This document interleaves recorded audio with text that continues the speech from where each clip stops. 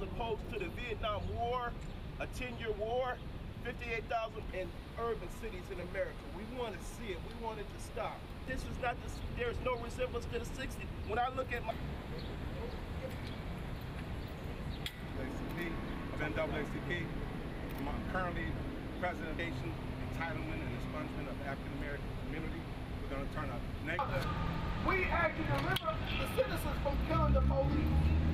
We're protesting against the Department of Justice because the policies that they have disproportionately affect African Americans. Now, we're sorry that police officers were killed, but you know what? A lot of other black people were killed too, and it's not going to stop.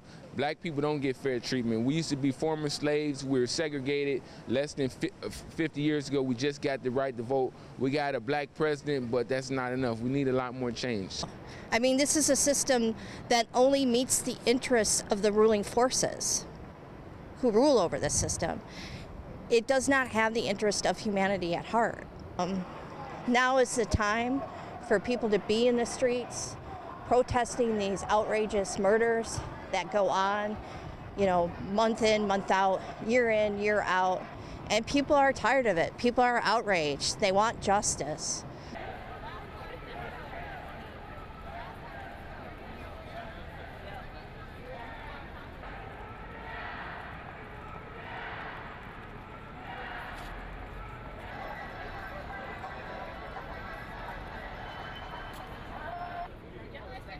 Let's keep it loud. Come over.